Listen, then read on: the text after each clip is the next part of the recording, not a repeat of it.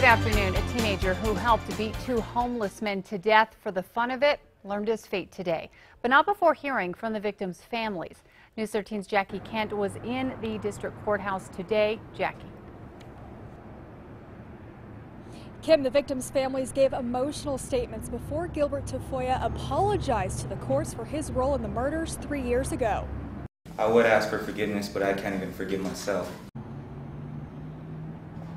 An apologetic Gilbert Tafoya spoke before the victims' families today after emotional pleas from both families. Both of the victims' sisters asked the judge to give Tafoya the maximum possible sentence to keep him off the streets.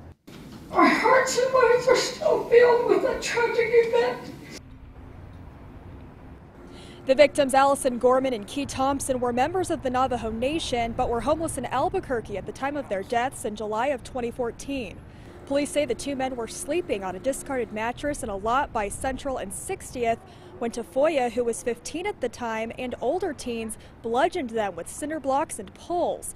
Tafoya testified against the other two in exchange for lesser murder charges. Now today, the judge sentenced Tafoya to serve 20 of his 48-year sentence. He's now 19 years old. Kim, back to you. Okay, thanks, Jackie. Now the other teens have already been sentenced. Alex Rios got 67 years. Nathaniel Carrillo was sentenced to 26.